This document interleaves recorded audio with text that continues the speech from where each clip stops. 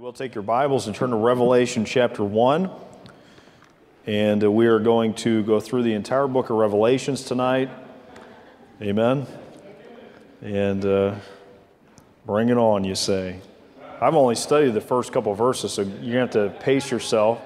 And looking forward to our study. Been looking forward to this probably, in all honesty, probably for about a year or so now. Actually took a seminary class about 2 years ago on this book, and God has been just allowing some thoughts to percolate in my mind. Takes me maybe a little longer than some, and really thought I at least understood the basic components of the book prior to that class, and God has really just nothing new as in novel, but just further expanded my understanding, and then in preparation for this series. And it will take us a little while to get through the book, all joking aside. I hope you're okay with that. But a lot of truth found in this book, and I hope that on the back end of it, two things will happen. One, you'll no longer be intimidated by it or just kind of read through it and try to look for all kinds of hidden messages.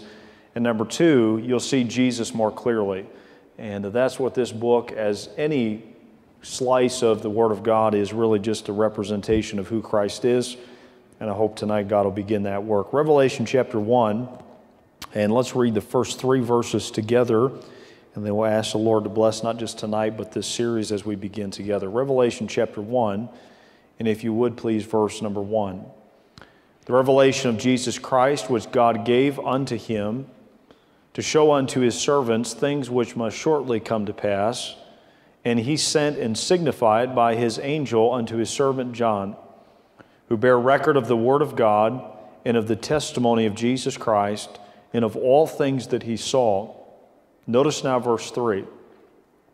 Blessed is he that readeth, and they that hear the words of this prophecy, and keep those things which are written therein, for the time is at hand. Let's pray and let's ask God to help us tonight. Father, thank you for the joy it is to gather in this setting. Thank you for these dear folks and their faithfulness tonight. Lord, several out tonight for different reasons, several with health concerns and, Lord, other obligations. And thank you, Lord, for allowing us to gather tonight and, Lord, to read your word, to hear your word, and to receive the blessing that you give through it. Father, I pray tonight as we begin this series that, Lord, it would not be one that is sensational, but it would be one that is scriptural. It would not be one that is fueled by fleshly interpretations or applications. But Lord, it would be fueled by the discernment and the illumination that only comes through your Spirit. And Father, though it excites us to study on these things and to anticipate the fulfillment of each nuance of these verses and these chapters, Lord, may ultimately it be a greater appreciation of who you are. And Lord, your concern for this planet and for its people. And Lord, to bring praise and glory to your name. Bless the beginning of this study tonight, we pray. Work in our hearts as only you can. In Christ's name, amen. I read several years ago of a farmer who was awakened one night by a grandfather clock that was in his home, in his farmhouse. And the grandfather clock had been in the family for several generations, and every hour it would faithfully mark that hour. And I don't know if you've ever had a clock where, it dings however many times the hour of the day is. So you don't even need to look at the clock. You just hear it, and if it's 1 o'clock or 2 o'clock, 1 ding, 2 dings. Middle of the night, this dear farmer, he all of a sudden heard the chimes sequence a little differently than normal, and he sat upright in his bed. And as he sat there, he thought he counted right. The clock had chimed 14 times. And he's half awake, and he turns to his wife and nudges her and kind of wakes her up, and he says to the wife, he says, "Wake up, Nellie. It's later now than it's ever been before." Do you realize tonight the late hour in which we live? I find it even fascinating that even, and maybe I'm dating myself and I don't have the far reach back that some of you have, but I'm amazed by how apathetic even God's people are about a book like this book. And I believe that indicates we're not further from it. I believe that's even an indication that we're closer. Even God's people, many of them will be shocked when these things begin and continue to be fulfilled. And it is my desire that my family and my own life and this church is the exception to that. That we know what's coming, we anticipate it, we prepare for it, and as we do so, God reveals himself more fully to us. Now, may I say tonight, the Bible allows us to step back. I don't know if you're like me, you kind of now and then have almost a panic attack watching the news or hearing someone interpret the news. Man, what's going on right now, for example, in Russia and Iran and North Korea, and the list, it seems like that list keeps getting longer, doesn't it, of threats to our world and to our way of living. But may I say tonight that through this book and other books like in the Word of God, it's almost like we can step back. Now, if you've ever had a situation where you're right in it and you feel like you can't even breathe, it's so close and it's so intimidating, and then if you can just step back and see the big picture, see a bigger picture, it allows you to put it into perspective.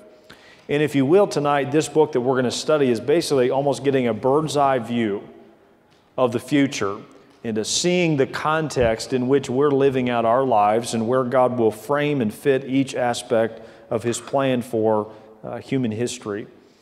And so what I want to do tonight for a few minutes is look at these three verses, and specifically our outlines on the back of your bulletin. I would encourage you over these next weeks we share together to take as many notes as you can and then go back and meditate. We don't have time to dig into a lot of details, but if a question comes up, I'd be happy to field that question, and basically my response most of the time would probably be, let me check on that and get back to you and make sure I give you a biblical answer. But I hope you'll follow along and keep notes and maybe transfer what you're taking on your bulletin, put it in a journal, keep track of it, and I think the Lord will bless and honor your commitment to being here every Sunday night and engaged in taking notes. But let's look at tonight two purposes of the book of Revelation, and both of them are found here in verses 1 to 3, that we want to make sure I guess the point is that we're approaching the book with the same motivations that God originally designed for us to have.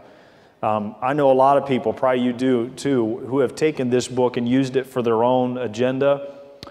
They have at least distorted the purpose of God and how they've studied this book, and I want to make sure we do what God wants with it. Number one, first of all, God has given us this book for some revealing. Now, this has always bothered me, and maybe this is a pet peeve of mine, but isn't it interesting that the title of the book is the Revelation of St. John the Divine? Does your Bible read that way? And then the very first phrase that is inspired says the revelation of Jesus Christ. I think John would be even more bothered by that title than we are. And I'm not picking on the translation you're looking at or those that have, remember, certain aspects of our Bibles are not inspired, the chapters and divisions, some of that's to aid us in reference. But the revelation, the revealing is not of John. It's not of you or me or some other amazing fictitious character that now comes to light. It is the revelation of Jesus Christ. And so I would just encourage you, you notice the subtitle of our series is Looking for the Lamb. And the pet title for Jesus Christ found in the Bible, or in the book of Revelation, maybe want to jot this down, is the word Lamb, the Lamb. And we'll refer to that over and over. I didn't bring it tonight for sake of time, but one of the things that I recently did for some study was I went through and found every reference in the book of Revelation to Jesus Christ. And in size 11 font, if you use a computer, it was 8.5 pages with no spaces of verses, just the verses quoted in bold, the Lamb or Jesus Christ, a reference to God. And you all throughout the book, it's laced, it's chock full of references to Jesus Christ. And so this book is consumed with revealing not just things and not just events, but really to reveal Jesus Christ. And I will say this too, and then we'll begin into this section. Really, the events of Revelation are really just to provide a backdrop upon which Jesus Christ can shine more brightly. The dark moments we're going to get into and the plagues and the mind-boggling epic things that happen where 1/3 of this dies and 1/3 of this happens is really just the backdrop where we see Jesus Christ more definitively. So let's look at a few things in this area of revealing. How do we make sure that we have Jesus Christ be revealed to us as we study the book of Revelation? Number one, by being a focused student. By being a focused student. Look at again, if you will, at verse number 1. It says, the revelation of Jesus Christ, which God gave unto him to show unto his servants things which must shortly come to pass, and he sent and signified by his angel unto his servant John. So we need to be a focused student. How? First of all, by focusing upon what God is trying to show us. Notice that it says there, to show unto his servants things which must shortly come to pass. The word revelation that is found here in verse number 1, that word revelation found at the second word of verse 1, is the English translation from a word called apocalyptus. You ever heard the term apocalypse? We had, 2012 was supposed to be the end of the world. The apocalypse, the revelation of end times. But the word revelation, you may want to jot this down, means to unveil or to disclose. To unveil or to disclose. And I want you to think a minute. First of all, if we did not have the book of Revelation, this is the question that you need to be asking yourself all throughout this series. If we did not have the book of Revelation, what would we not know about Jesus Christ? What would not be unveiled? What would not be disclosed? And I think you'll be struck by, as I have, there are things found only in the book of Revelation, in the events and circumstances and details, that without them, our view of Jesus Christ would be so much more two-dimensional. It would be so much shallower. And so through this book, God is showing us some things, and we need to make sure we focus on whom He is trying to show. So the word revelation, again, if you didn't get it there, means an unveiling or a disclosure. So anything God shows us about the future is ultimately to reveal or to show to us more about Jesus Christ. All right, number 2, also we must focus upon God's symbols. Symbols. Notice there in verse number 2, he says, so he's going to show it unto his servants. Notice, he sent and signified it by his angel unto his servant John. Signified. Some of us guys here that work in the auditorium service, we kind of have this little running joke where we have yet to get ESP between each other, where you can. And I'm trying to communicate with the guys in the back about something about the temperature or the sound or something we're changing, and we haven't got it yet. And I've been trying to think of ways to get through this, to work through it. Either we just need to, develop some signals, or I need to get some of those bright cones that the airplane guys use, but some way of communicating. And I was preaching at a church a few Sunday nights ago, actually Mansfield Baptist Temple, my home church growing up, and they've got a phone on the platform. They've had that thing there forever, and we always joke, but they pull the phone off the wall and then talk for a little bit back to the sound guys, here's what I want, or did you have a problem back there, or whatever, and they're trying to coordinate. And I thought, man, that'd be pretty cool to have, a red phone sitting here on the platform, pull it out and talk. Well, I don't know if Dave, even with a phone, we could get it figured out. But anyway, no, I'm just kidding. There's a lack of connection. And I don't know if you've ever tried to signify something and something gets lost in translation. I think one of the greatest weaknesses in our interaction with the book of Revelation is that we play a little loose with the symbolism. When God is very clear what is a symbol and what is not a symbol, how that symbol is to be applied, and where God is not specific, we're not going to be specific. So if you're looking for some secret revelation through our study, you're in the wrong place, and I hope you're okay with that. All right? So we need to focus upon God's symbols. The word signified indicates that this book will use signs and will use symbols. And here's a state, maybe you've struggled with this in your understanding of Revelation. John actually saw what he wrote. Now, some of that was in vision form, and we'll break all that down as far as what was a vision and what was more literal that he saw. For example, I believe when he saw Jesus Christ upon the Lord's Day that we're going to get to, which is an awesome section of chapter 1, I think he actually saw him. There are other places where there's a vision. He's caught up to the third heaven and he describes certain things that he sees. But for John, as he was either recording it in the moment or after the moment, remembering it, he actually saw the symbol God gave. It wasn't like it was a dream. It wasn't like there was I guess the point I want to make is everything had clear lines and edges to it. It was not this vague pipe dream kind of view that we have a lot of times in religious circles today. It was very detailed, very specific, and therefore there are boundaries around those symbols God has given. God transports them to heaven in chapter 4, to the wilderness in chapter 17, to a mountain in chapter 21, and he sees things there, and he testifies of those symbols God has given. So here is the way we're going to approach the symbols, and I think it's biblical. We will only use symbolism where God says it is symbol. It's a symbol. And we will be literal in our interpretation and application where God does not indicate that it is a symbol. And I've heard great messages, man, they're inspiring, but they're reading into things where there's no clear indication from the Word of God that that is true. We can speculate. I can give you some thoughts and you can give me yours, but we need to be careful when it comes to symbolism. Be focused as a student of the Revelation. Don't just have fun with it in a way that is unbiblical. All right, number 2. Look, if you will, now at verse number 2. All right?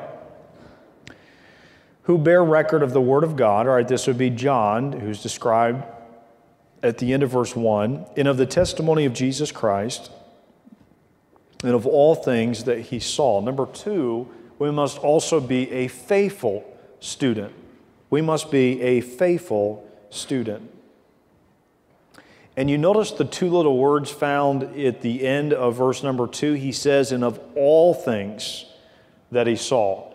I think some of what John witnessed to and John interacted with, I think it was very hard for him to even write down or communicate or even think on, and yet he was faithful to write down and record and witness to all that God gave him.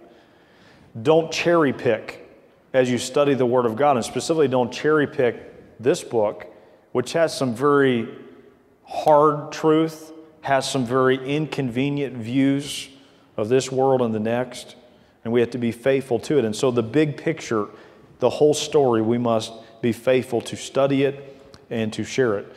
Now, what were the things given to John that we must also be faithful to? First of all, number 1, God was his source. You notice in verse number 2, it says, who bear record of the, what's the next word? Word of whom? God.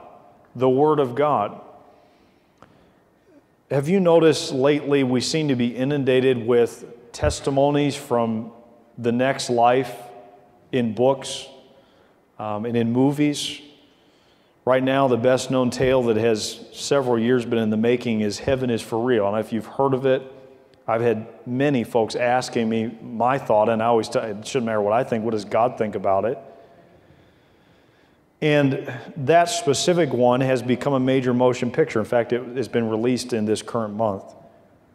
And it's the story of a young man named Colton Burpo is his name, B-U-R-P-O. His parents believe he visited heaven when he was just 4. That was several years ago. During a surgery he had after his appendix burst and almost took his life permanently.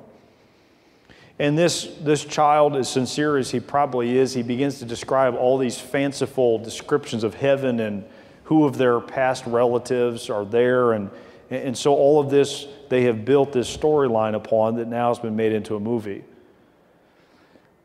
May I just encourage you this evening that stories like that story are extremely dangerous to our theology. I'm not doubting the family's sincerity. I think there are even good Christian folks that have perpetuated it or promoted it that have the best intentions. And yet, listen to me, it's very subjective. Last time I checked, God has not given revelation to the imagination of a 4-year-old. He has given us the forever settled in heaven truth of God's Word about everything we ever need to know in this life, right? And when it comes to the book of Revelation, we have to be so careful that we let God be the source of our truth. You can debate me all you want, and I can debate you on the application, and we'll get into some of that. And I'm sure there'll be things we maybe at least have heard a little differently. But I hope when you leave, and when you and I maybe have discussion, that at the end of the day, what does God say definitively? And if He doesn't say, then at least let's not make absolute statements in the area of application. And I think a lot of times we get a little reckless. Well, I heard a preacher one time, or a good man probably, good truth. But again, is the source God. He is to be the source of our revelation. Now, a quick verse on that. Would you go to 2 Peter chapter 1? On the flip side, there are those that would say we're nuts to believe this book and what God has revealed to us. And may I just establish again the confidence we can have in the Word of God. And all of this is introductory tonight. We have to establish this foundation and groundwork if we're going to be faithful to the text. 2 Peter chapter 1, and if you would please, verse 19.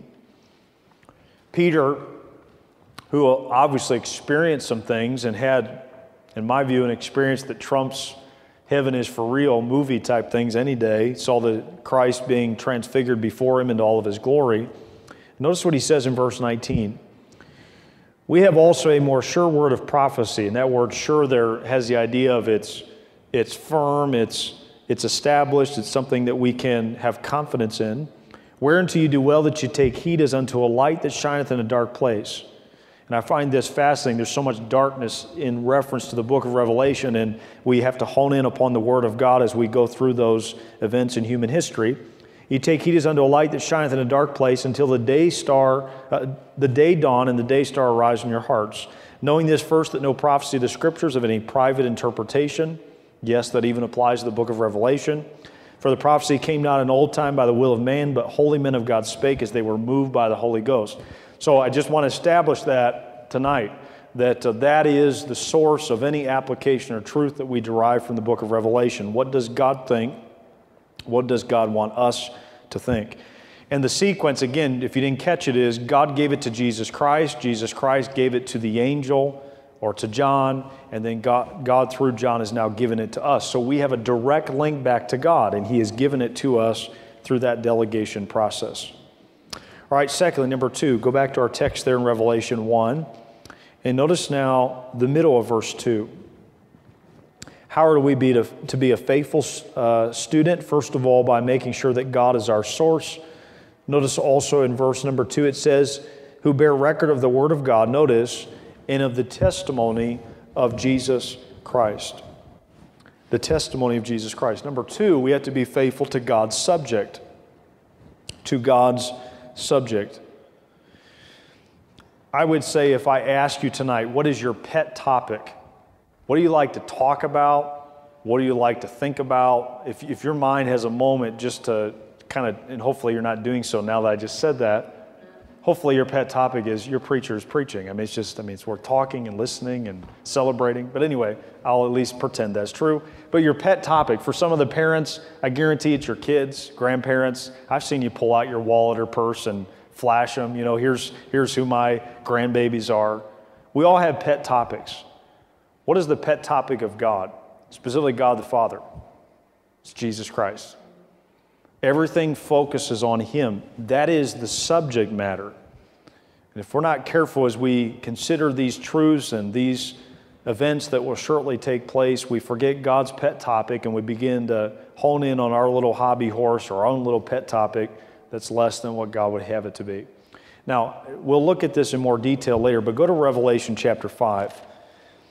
And in Revelation 5, we've now fast-forwarded chronologically. I'll give you the basic outline of the whole book in just a moment. But we're into chapter 5, which is things to come.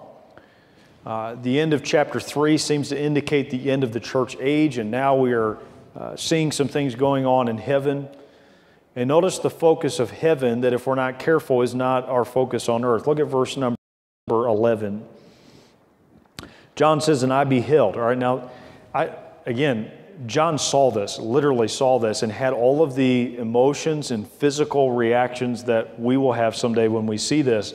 This guy had to be whipped at the end of each of these chapters and what God showed him and what that felt like and what that was to see and to hear and smell and all the things that went with that. But notice what he sees here. And I beheld and heard the voice of many angels round about the throne and beast and the elders. And think about this, and the number of them was 10,000 times 10,000, and thousands of thousands, saying with a loud voice, notice this, worthy is the Lamb that was slain to receive power and riches and wisdom and strength and honor and glory and blessing, and every creature which is in heaven and on earth and under the earth and such as are in the sea and all that are in them, heard I saying, think of this, blessing and honor and glory and power be unto Him that sitteth upon the throne and unto the Lamb forever and ever. And the 4 beasts said amen, and the 24 elders fell down and worshiped him that liveth forever and ever. That's God's subject. That's what he's focusing on in this book is, it's all about him. And if we're not careful, we stray from, again, God's subject matter. So the first purpose in the book of Revelation, the title indicates that, is to reveal some things. And if we're going to make sure that we see what God wants us to see, we must be focused and we must be faithful that we don't miss what God is revealing. All right, number 2, go back to our text there in chapter 1 and look now at verse 3. And let's spend a few minutes here looking at the second purpose of this book. Look at it again, verse 3. Blessed is he that readeth, and they that hear the words of this prophecy, and keepeth those things which are written therein, for the time is at hand. Number 2, not only is the purpose of revelation for revealing, number 2, it's for reading. It is for reading. And can I just encourage you over the next month or so to read through the book of Revelation, to read it several times? I would dare say probably very few of you, your life verse is found in the book of Revelation, all right? Probably when you have your kiddie devotions before you go to sleep. Let's now read from chapter 13 when God wipes out 1/3 of the population. It's just, it doesn't really evoke that inspired feeling we have maybe when we're reading from the Psalms or some other place. But I think Revelation is a book we need to spend more time in. And God has given it to us to read. I know that may seem simplistic, but we see obviously God wants us to read it. God wrote it. If he spent the time to write it, probably we ought to spend the time to ingest it, to read it, to meditate upon it as we honor the Lord. I heard the other day someone said this, I used to wonder what it would be like to read other people's minds. Then I got a Facebook account and now I'm over it. I'm amazed by the things people post online. Hey, I just had this random thought. Thank you very much. I don't want to know what's going on in your head. God, though, gives us some things to read that are on his mind. What do you think God's thinking about? You think he's thinking about the past? He may. He's got the ability mentally to do whatever he wants. What is his main thrust, though? He's always leaning forward. And I think the things upon God's mind tonight are found in this book. Man, what's better to read and to dwell on than, man, this is what God's consumed with, and he's constructing events and circumstances around this template, this focus, and so we get to read of that. So how do we make sure that we're reading properly the Word of God? First of all, number 1, we read it and we make sure we're focused as readers by being attentive students.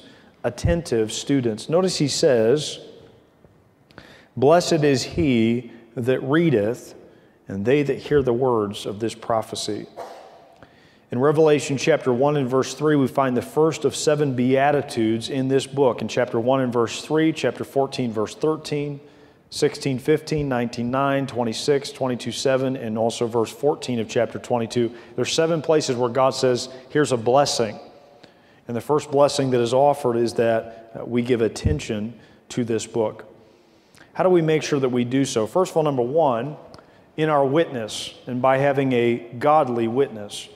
The word readeth that's found here in verse number 3 is not just a private reading, it's also a public reading. We're testifying, we're witnessing to what is in this book. Now, if you will, go to verse 9 here in chapter 1 of John, or of Revelation.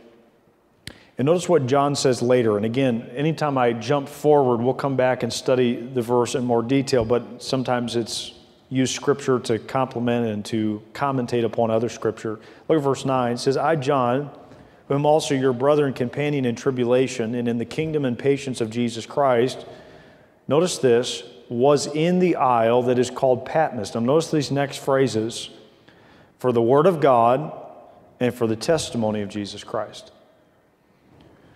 Can I just caution you tonight, lest you get excited that you're going to start your own little group and you're going to dispense what you know about this book to that group. It's not a popular book. The very things we're going to study starting tonight and moving forward were the things that caused John, extra biblical record seems to indicate he was boiled alive in a vat of oil, somehow miraculously survived that, And whether it was because of his refusal to then give in to the will of Rome and recant Christ, or because of his hideous appearance, they put him on this island. I've known of believers, I haven't had the privilege yet to go there. It's out in the middle of nowhere. It's a barren island. And he was there. Why was he there? Because he had testified, he had witnessed to these things. John didn't become a popular traveling the circuit and sharing what God had revealed to him. He was an outcast because of the testimony of Jesus Christ and the word that had been given. May I say tonight, no matter how unpopular the message of this book may be, may we ask God to help it pass through our lips and through our lives so that others might hear of it.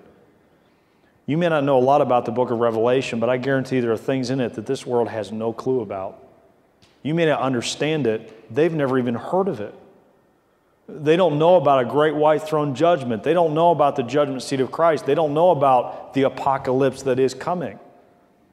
And I think one of the dangers of a lot of the hype that's come around some of these movies and portrayals of the end times is we become desensitized to the graphic, gruesome reality of what God has promised will come to this planet. And so we have to be faithful to witness to it. It's a blessing this last Sunday to see a lot of unsaved people in our midst, in our church. It was a blessing. Brother Billing came up after the service, his smile on his face. He was excited. We had 190 today, Pastor. Man, what an encouragement to think of how many of the 190 don't know Jesus Christ as their Savior. And we get to witness of the things we're talking about tonight. This is not just an academic exercise.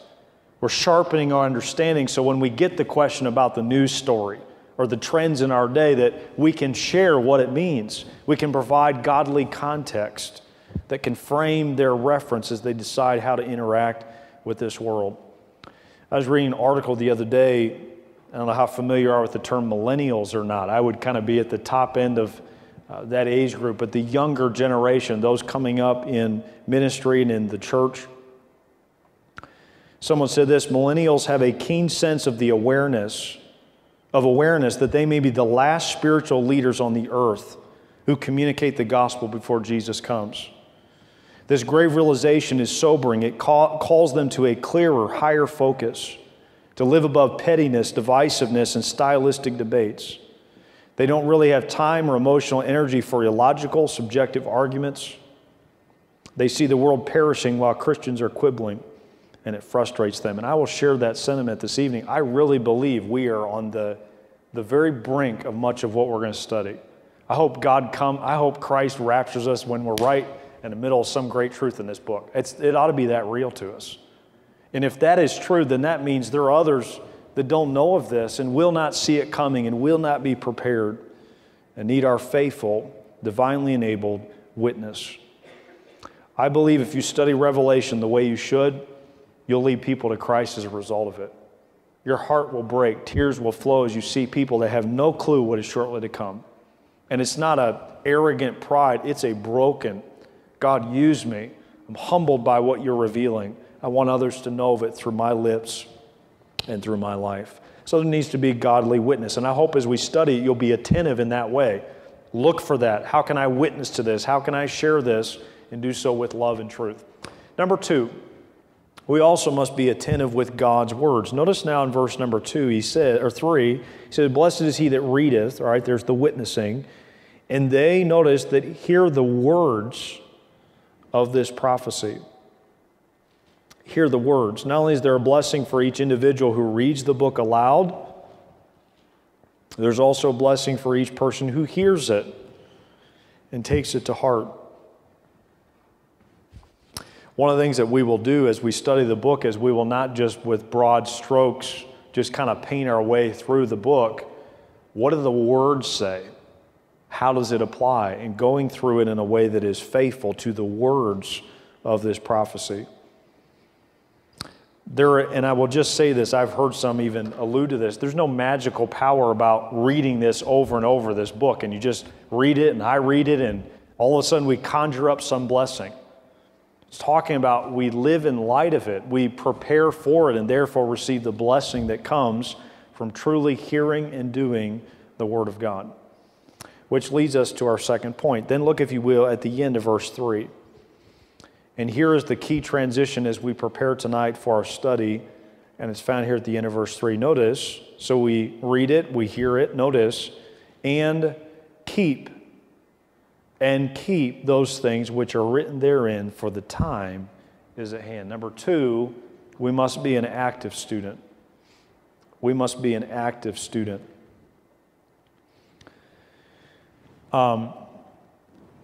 If you're doing and being what you were before studying through this book, you miss the whole point of the book. The Word of God changes us, right? It transforms us, it improves us, it adds certain things and takes out certain things.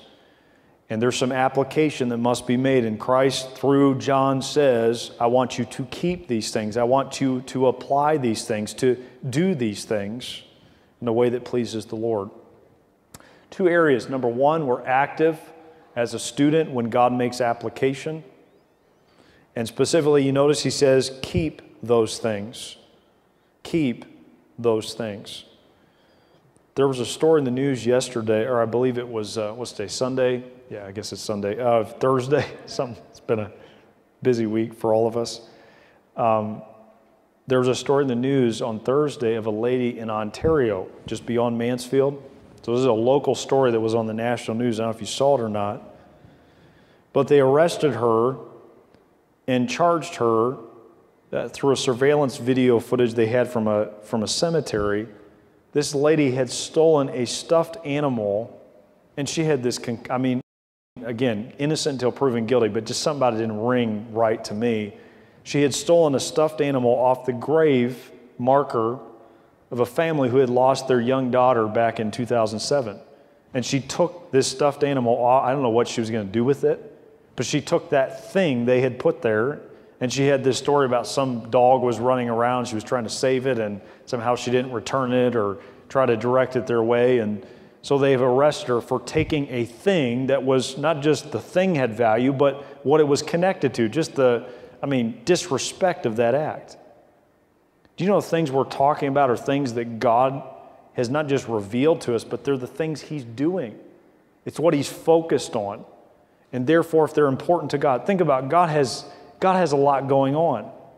And He takes the time to do things and to say things and to reveal things. And so we must make sure that we apply those things in our hearts and in our lives. While some are thrilled by this new study, some get excited about studying a book like this. If we're not careful, sometimes we don't see the value and significance of these things and how important they are in our day-to-day lives. Go, if you will, quickly. I think we have time to the book of James. Just back a couple of books, James. And I just want to, again, these are foundational truths, most of them familiar to us, but they also apply to our study of this book because it is a part of the Word of God, just as any other book is. And I guess as you're turning there, if we're not careful, Revelation is not seen as one of the most practical books. Would you admit that tonight? For me, Proverbs would be a very practical book. Do this, don't do this. Even the book of James we're going to read is kind of the New Testament version of Proverbs as far as how it communicates truth. But notice in chapter 20, verse 22 of chapter 1 of James that James reminds us of what we're to do with what God gives to us in the area of His words. He says, after talking about receiving the engrafted word, is to come into us, it's to save us. Verse 22, but be ye doers of the word and not hearers only, deceiving your own selves. For if any be a hearer of the word and not a doer, and I want you to be thinking about the book of Revelation as we read these verses. All right? God, I want to live this book. I want to apply this book. For if any be a hearer of the word and not a doer, he is like unto a man beholding his natural face in a glass, or at a mirror. For he beholdeth himself and goeth his way, and straightway forgetteth what manner of man he was. But whoso looketh into the perfect law of liberty and continueth therein, he being not a forgetful doer, but not a forgetful hearer, but a doer of this work, this man shall be blessed in his, what's the next word? Deed. Deed. I think why the Bible has become for many of us, when we're not careful and we're not conscious of what God's doing, when it becomes a little boring and a little bland and just routine, we're not looking for what we're supposed to do with it. I'm renowned for not reading manuals, but if I get desperate enough, I'll read them. How do I do this? The Bible, and specifically Revelation, is the manual to prepare our families, to prepare our kids, to prepare our community for things that are going to happen, not just in Iran and not just in Russia, but right where you and I stand and sit tonight. It's going to happen here. What are we going to do, and how are we going to be ready, and how are others going to be ready? And so there's a practical dimension to our study, and we have to stay focused and faithful as we reply to how God applies His Word. I think Revelation has some great applications, tremendous applications, but we have to be looking for them and open to them as God reveals them to us. See, the book of Revelation can alarm us, it can sidetrack us, or it can engage us in the work and will of God, in His plan. I want to be more a part, God, of what you're doing and what you will do as you fulfill your promises. It's important to observe that this book, God gives it to us right out of the gate in verse 3, is intended to be a practical study. Not just philosophical, not just academic, not just to entertain us and to give us our imagination something to think on. It's for us to put our feet into and to live in light of. And I've told you this before, but I'll say it again. If you were to ask me, what is the best thing I can do right now in light of all that's going on in this world?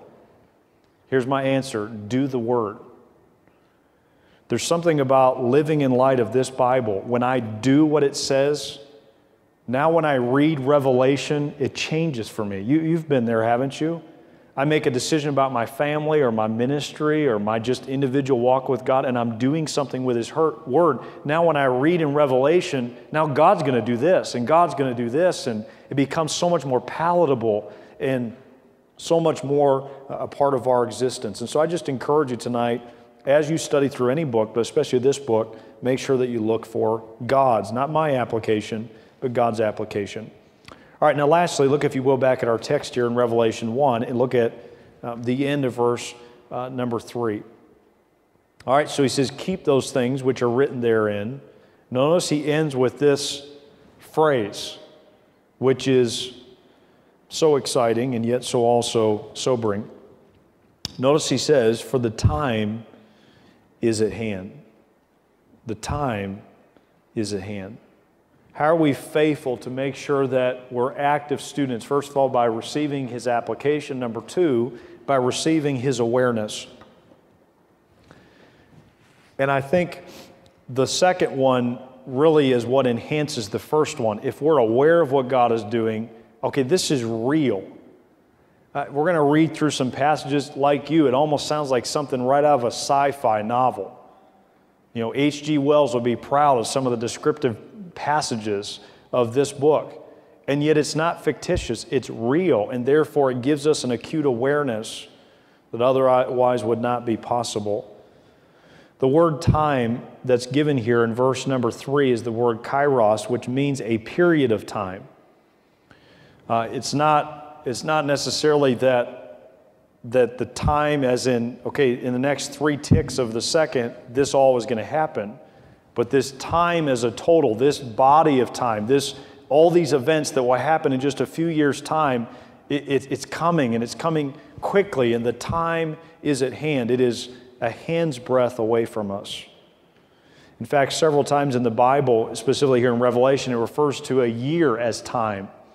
When it talks about the tribulation, it talks about a time, it talks about then a half of time, and it uses that analogy to add up to 3.5 years. But a time, several places in Daniel and also in Revelation, that term time refers to a year. And so just make note of that, not necessarily here, but in the future when that word time is used. So time is referring to a period of time, and God is saying that is shortly to come. Now, what does that mean this evening? It means that we ought to have a sense of urgency. And we ought to be preparing for something. If I were to tell you tomorrow, I don't know, either something really good or really bad is going to happen, or if I told you tonight, or if I said in the next 30 seconds you're going to suffer some health concern, or you're going to have an amazing thing happen in your life, it changes right now then, right? Because it's urgent. If you're like me, I read some of these passages, well, that's going to be, that's going to be years down the road. God wants us to live in the imminency, in the fact that in an immediate moment, God could break in upon human history. And I think the rapture, honestly, is the next event on God's timetable. There's nothing in Scripture that needs to predicate or precede it. It could happen today, tonight. When's the last time you've heard that in church? When's the last time you've talked about that with a believer? When's the last time you shared that with your kids? Man, even my generation, I heard a lot more than I hear it today, and yet it's closer tonight than it's ever been. And there's an urgency, and God wants us to feel that. As we're going through the chapters, it's almost like, I don't know if we're even going to get through reading it before these events begin to be set in motion. And that is the sense that God's people have always had, who've been true to the book, faithful to apply, and to have an awareness that the time is at hand. In 1 Chronicles 12 and verse 32, it describes the tribe of Issachar, and it says this, "And the children of Issachar, which were men that had understanding of the times." Do we understand the time in which we live, and do we comprehend how that applies and how that moves us forward? Now, may I say this as well. The book of Revelation does not happen in an abstract setting. It's not, we live our human existence over here, and then over here God begins to do all these weird and cool and kind of spectacular things. Where does God do most of the book of Revelation? He does it within human time. And again, I can't stress enough, I think sometimes we visualize Revelation, but it's in some distant land, it's in some distant time, when it can happen in our life, in our land, in our state, in our city. And it impacts the people you love and know, and those you meet, and those you don't know that you meet. It impacts us, and so there's an awareness that the book of Revelation happens in time, and specifically, it could be much of it accomplished in our time. Have you ever watched a movie? I don't even think you need the little glasses anymore, but what they call 3D or 4D. I've seen some of that where I remember when you put on those little uncomfortable glasses, and they don't fit. They're made one size fits all, and as a kid especially, you'd hold them on, to watch what you're watching. But 3D, what does it do? It makes something look closer than it is, right? It pops out at you.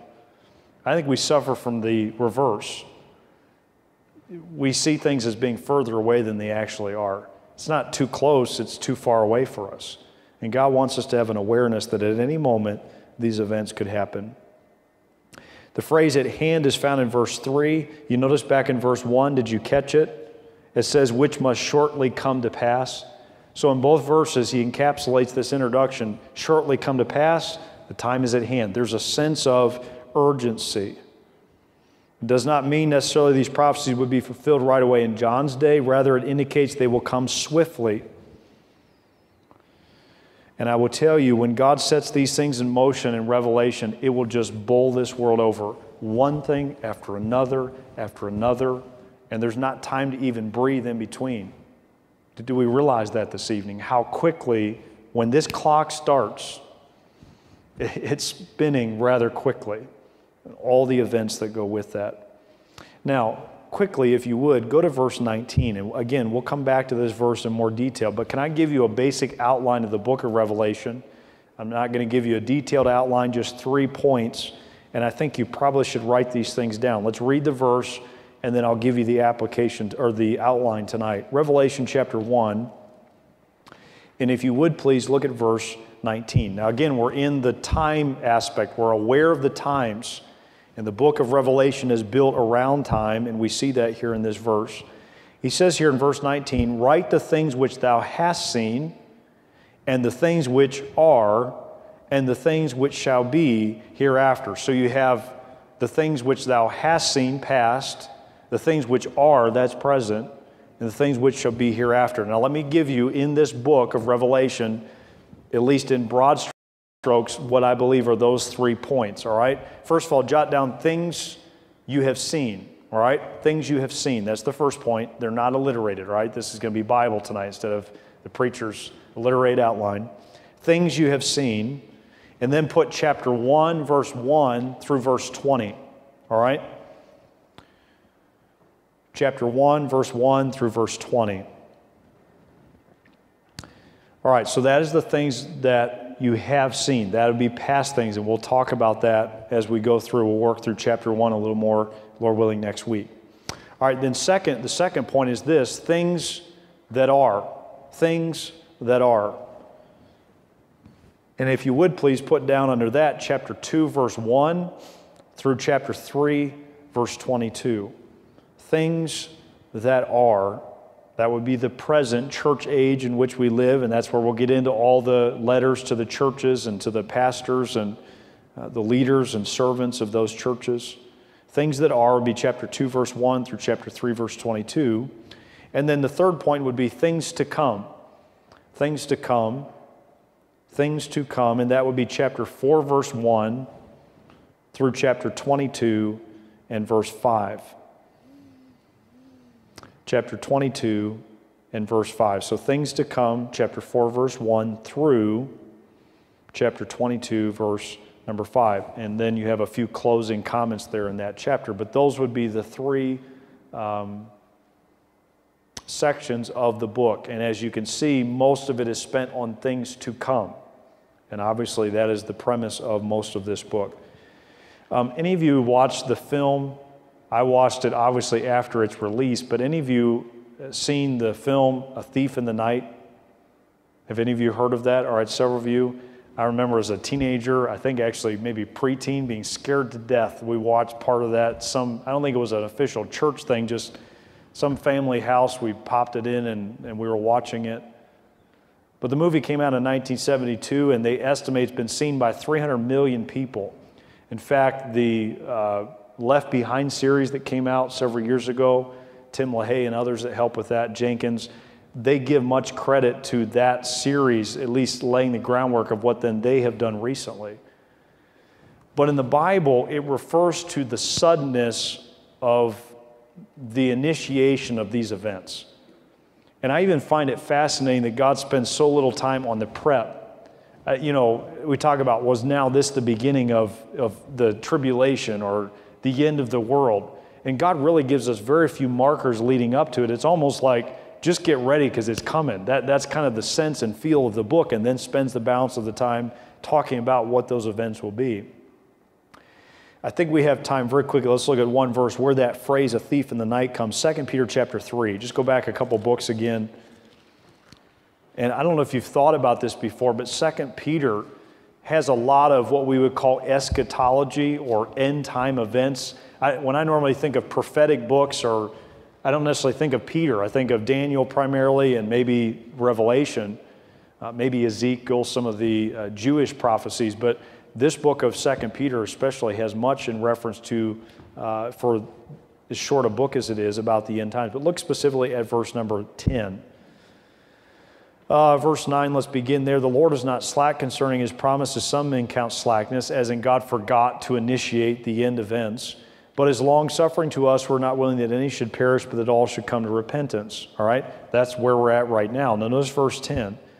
But the day of the Lord, and we'll define that in more detail, but that's talking specifically about the events that happen after the rapture. I'll give you a chronological time frame that you can kind of build the different events on, so you can remember this comes first and this comes second. Probably give you a handout on that. But this begins now the day of the Lord, which would refer to the tribulation and the culmination of all things. He says, the day of the Lord will come as a thief in the night, in the which the heavens shall pass away with a great noise, and the elements shall melt with fervent heat. Years ago, I had found out, if you know the table of elements, forget which element is the most resistant to heat, but the degrees to which this planet has to elevate its temperature to melt the very elements is beyond even almost our understanding.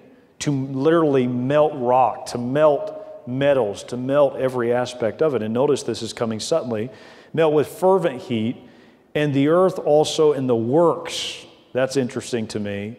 Everything we've built and piled together, and the works that are therein shall be burned up. That right there is a sermon, isn't it? I mean, there's so much in that, just that one verse. The urgency, the futility of what we're doing in this life if it's not connected to God's plan. And so there's a suddenness, and therefore that should give to us an awareness that God is coming. I believe the pending events recorded in Revelation should evoke a greater sense of urgency and also a greater sense of preparation. When's the last time you made a financial decision, a family decision, a ministry decision, an education decision, I don't know, whatever, based on the book of Revelation? I got other books I refer to and quote and read from, but this book ought to define the here and now. There ought to be an awareness that every decision we make ought to be viewed in light of this book and what is shortly to come. The things to come, we spend very little of our time thinking on, don't we? We think about the things that were, think about the things that are. God gives 3 chapters to them. And he spends the balance of this book talking about what is to come. I think probably our proportions of what we're focusing on maybe should change, to say the least. I remember when my wife and I were married, I think I remember the dates coming up here, June 1st. And I remember standing at the front of the auditorium, and in fact, there's a picture we took at our wedding.